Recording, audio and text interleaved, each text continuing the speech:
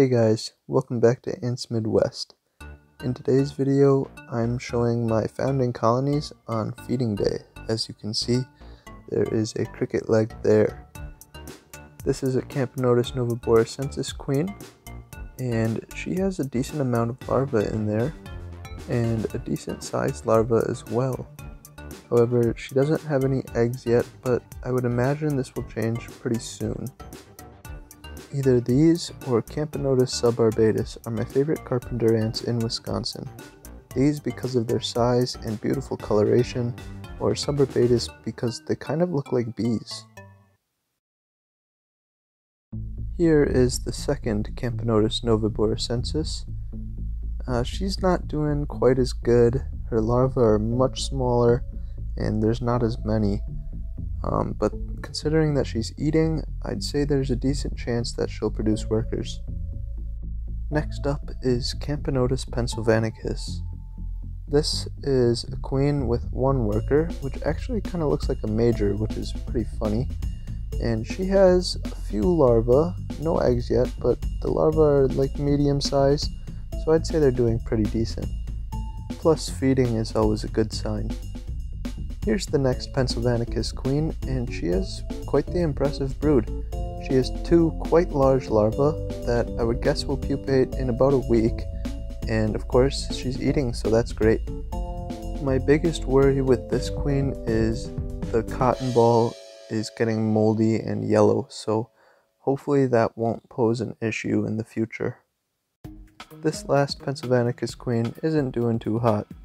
Even though she has quite a few larvae, they're pretty small and odds don't look great for them. But I did see her eating a little bit, so we'll see what happens. Here we have two unknown Formica species. Both of them were caught last year and had workers which all died because of bad care. But the fact that this one is eating is a good sign, so hopefully she will lay eggs. This one, however, I didn't see eating at all, but just smelling the food. Here is a Lasius americanus queen. Going into hibernation, I had really high hopes for this queen because she had two workers and several larvae, but upon leaving hibernation, one worker had died, and since then the other has died, and I believe she has eaten most of the larvae because there's only 3 left. So it's not looking too good for this queen, but of course we'll keep trying. Lastly, we have another Camponotus novaboracensis queen. She has 3 workers, and she actually used to have 4, but I believe one of them died, and I think that they actually ate it because it's in chunks in that junk pile.